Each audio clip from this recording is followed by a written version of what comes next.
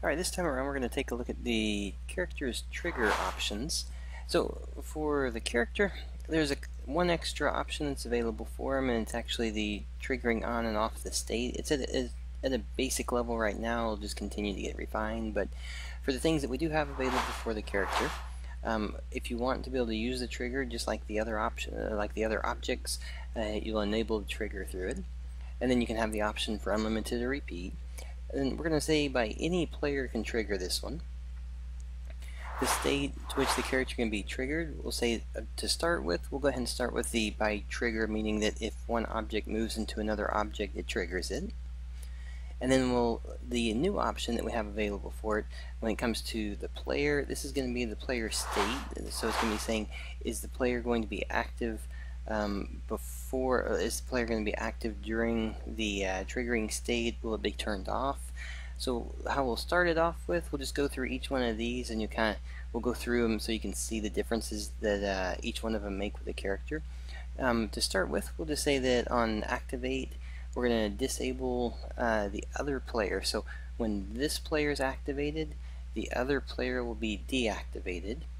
And then what we can also do is say, down here we can say enable this player after things are done, or enable other player after things are done. And we'll look at each one so you can see how they work, but we'll start with just this one to begin with. And then the other option here is the trigger range.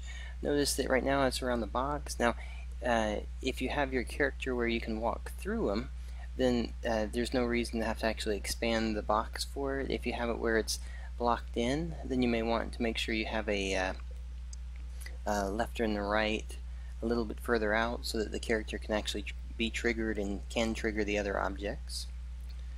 Alright, so we'll have it set for this character. Let's use the eyedropper tool here and make a copy of that character. So for this character, you can do two things. You can actually enable the player and have it set to a different ID, or you can disable it and have it set to the same one. We're going to start with this one so you can see how it works out. Is that if you have a character like this one, and say it's the main player and you want him to control another character during the game, you can set the second character to the disabled state in 0, and that way he has to actually walk over and turn the character on, and then you get to control this character. So we have this off, this on, set to 0, and then we'll go ahead and go out of this state. He's the same property, meaning that when this character, the one on the left, walks over to him, so when I go over here and they trigger the box, I've now triggered this one to turn on, and now I can move him around. So this is all using the same joystick, meaning that it's the ID 0. When I get done with this character, if I go and trigger this one, I turn this one off now, and then this one gets to move around this way. So basically, it's just a simple switch to go back and forth and to be able to choose different characters during the game and actually say you want to control this one or control the other one. Alright, so that's the first look at it, which is just simply using that first option.